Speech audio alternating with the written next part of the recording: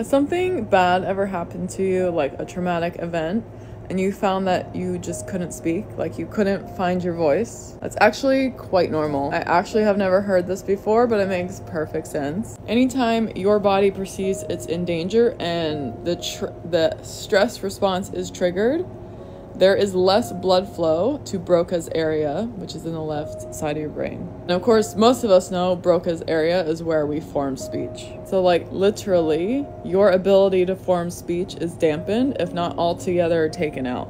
And I know a lot of people have experienced this. I mean, we have it even coded in our language, you know, unspeakable terror, unspeakable horrors, loss for words, that kind of thing. It's very real. Okay, I'm gonna read this. Y'all know I'm reading from The Body Keeps the Score.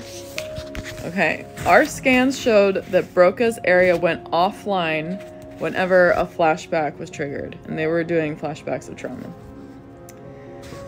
Even years later, traumatized people often have enormous difficulty telling other people what happened to them.